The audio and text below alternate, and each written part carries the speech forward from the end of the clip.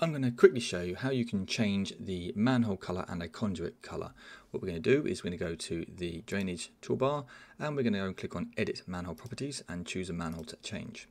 So in here I can just click on the color option here and I can then choose a color off this palette here, something like yellow, or I can define a custom color and go into a bit more detail and choose one off this RGB palette here, or type in our RGB values.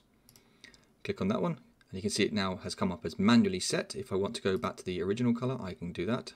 But I just want to be chosen on manual for the moment. Click OK, and it'll now change that manhole on all of the views. So we can see here we have the plan view set as yellow, and also the 3D view, and also the long section view, and all the annotation that goes with it.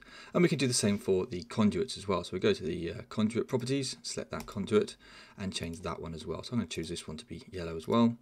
Click OK. And it updates on all of the views at the same time.